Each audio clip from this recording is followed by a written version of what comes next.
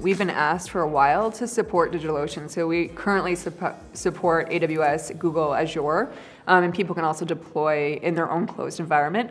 But our customer base has been asking for quite a few years, do you support DigitalOcean? And we had to keep saying no, because for us, we're a small company, and to add another hosting provider is a lot of work for us. And so we just kept putting it off, to add DigitalOcean. But it became, when we started getting in conversations with you guys, we knew that there was a major need for our customers, and the cost advantage for your platform was what our customers needed. And so all of a sudden it fit for us to prioritize that work and support DigitalOcean. So we're really excited about that launch, because we have a lot of customers who are currently on the other bigger platforms that are ready to move over. Names, yes, not to name names. Yes.